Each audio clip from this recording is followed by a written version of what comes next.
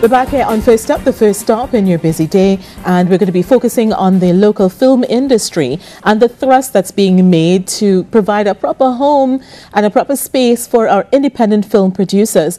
To discuss some of the new trends and some of the new initiatives taking place, we have with us the marketing manager for the film company, T&T Film Co, Rudolph Hanamji. Also with us, an old colleague of mine who is now labeled with the very, independent film producer, Tracy. Hi, good morning, welcome. Good morning. Good morning. Good morning. Thanks, Jessie. Okay, so Rudolph, let's get started with you. The independent film producers, are they finally going to be getting the boost that they need? And will the film industry here be getting the boost that it needs with these new initiatives from the film company? Good morning to Trinidad and Tobago. I have to go a step back, Jessie and Hema, and say that in the last 3 years, well, this will be our 4th year as a staffed company, the local independent filmmakers have been getting boosts through the Trinidad and Tobago government. As a matter of fact, this is our 5th call for our production assistance and script development fund, which is on right now, and it ends on January 31st, so I want to make a call for all filmmakers to take advantage of it. And I think building on the last 3 to 4 years work that the film company has done and moving into this new call and into 2011, there are resources that are available, and if the filmmakers come forward and make their proposals that are sound and feasible, they will see the benefits come out of the work.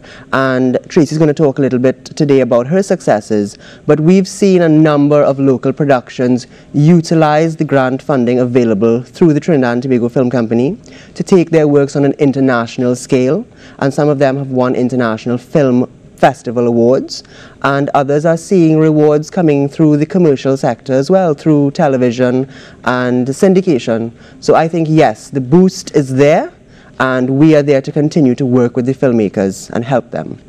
Okay, Tracy, let's turn to you. Now, you produced an amazing film called The Amerindians, which has a great deal of buzz about it. Tell us, how did you manage to make that film and the kind of support that you got from the film company as well? Okay, well, good morning to Trinidad and Tobago as well. The story is more or less based on the starting point is the fact that I grew up in the Amerindian community in Trinidad and Tobago. The Santa Rosa Carib community up there in Arima. The Carib Queen is my great aunt. And as a child, I was always intrigued because in school, of course, you're taught about Caribs and Arawaks and that Caribs ate people. And so I really wanted to find out if my ancestors did that. So that started my journey. And I wrote extensively about it in Caribbean Beat and was encouraged by friends to make a pitch when the PASD call came around in 2008. Yeah. And I was successful at it. I got a start for the production, and it took 2 years to complete. But it was a fantastic journey, lots of lessons, because of course it was my first film, and the film company provided advice as well, and also recommended like script editors. I worked with Christopher Laird to help me get my script together. And it premiered at the Trinidad and Tobago Film Festival last year, and the buzz is continuing about it. There should be screenings at the National Museum soon for 4th, 5th, and 6th formers, most likely. A few American colleges have been in touch about having it screened and asking me to give lectures. The thing is that it really has an academic basis as well. I interviewed a lot of academics for it because the point really was to kind of get the story right.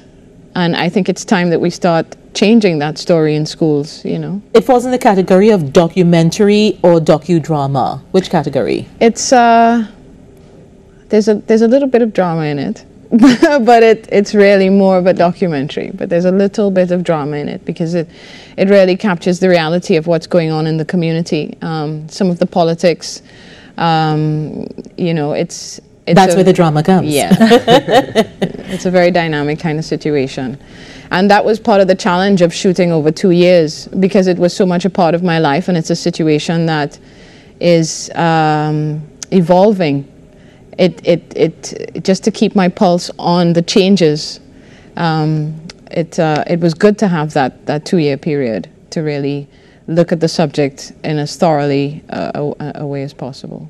Rudy, can we ask you a little bit about the script development program? What exactly is it, the rationale behind it, and how can you apply for it? Well, the Trinidad and Tobago Film Company has basically 2 main mandates under its overarching goals. One is, of course, to promote Trinidad and Tobago as a film location, foreign and local film crews. But the other one is even more important in that it's content development, local content development. And through a process of consultations with our stakeholders, because I have to draw reference to this. One of your former guests this morning from the agri sector made the reference that the stakeholders must drive this sector, and we agree with that at the film company as well. And through a series of consultations with them, they called for this production assistance and script development grant fund. So as the name suggests, it's really 2 funding opportunities in one. The first part of it is where if you have a finished script, you can get funding to actually produce the project. And then the second is a script development where, you know, as a script writer, sometimes you can't have a full-time job. You have to stay home and focus on your work, and we want to support that initiative because it's a real career. So the script development fund allows you to have some income coming in while you work and focus on this script, because that's the core of the project, and we want it to be as strong as possible. So that's where that originated, and we've been running it now for 4 to 5 years. Just a quick reminder to those of you independent film producers out there, just go to Trinidad and Tobago Film. That's Trinidad and Tobago Film, one word, .com. And at the lower part of the page, you're going to see a link that will take you to more information about the PASD. You've got 11 days left to submit your applications. Everything wraps up on January the 31st, and good luck to all of you who decide to take advantage of this opportunity. Hema, I think we need to check it out. We do. Yeah. How many applications have you had so far? For this year, we've had just about 30, but traditionally, a lot of them come in just at the end. And I was talking to Tracy earlier this morning, and she says she has some exciting work for us. But there is, you see, when we speak of film, we have to remember that it's art meeting business.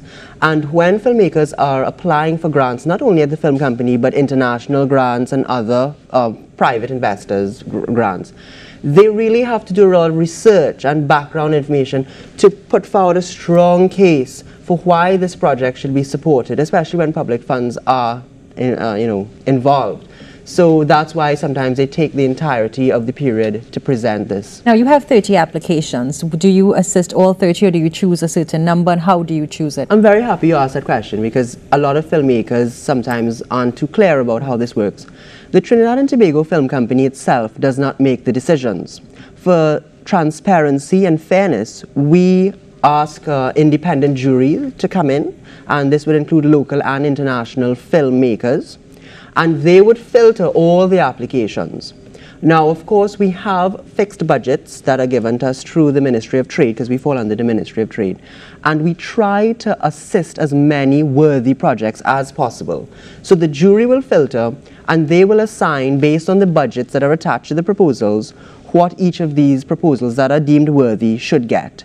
And, you know, it means that sometimes some will get tens of thousands, and some will get, you know, close to $100,000.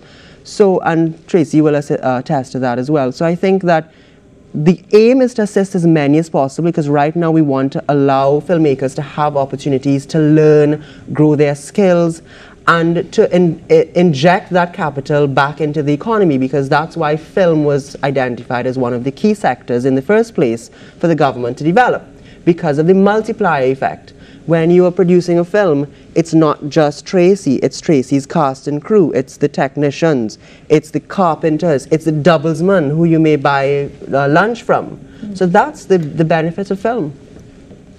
Tracy, let's go back to your project, the Amerindians. You spent 2 years of your life, you dedicated 2 years of your life to this project, and we actually have some video that we can share with our viewers. So let's take a look at some of the video from Tracy's amazing production, the Amerindians. When I was growing up, I was taught that we were the descendants of an Amerindian tribe. My grandmother would wake all her grandchildren at the stroke of 6 o'clock every Sunday morning so we could dress and attend church with her. She was just as insistent about us taking bush baths. Along with her reverence to the Catholic Church, my grandmother made sure we understood that loving nature and our surroundings was key to salvation. That there is much to learn from dreams, the lives of plants and animals, the flight of birds, and changes in the weather. These were the keys given to me by my guardians.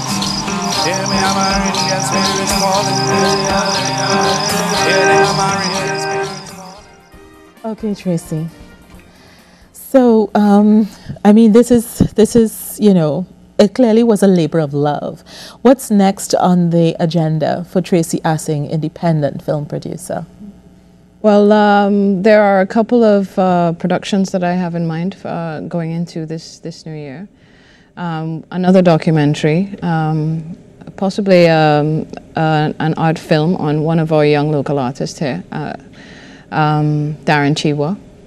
And a couple of other pilots for things, but also the Amerindians has a lot of academic strength, and that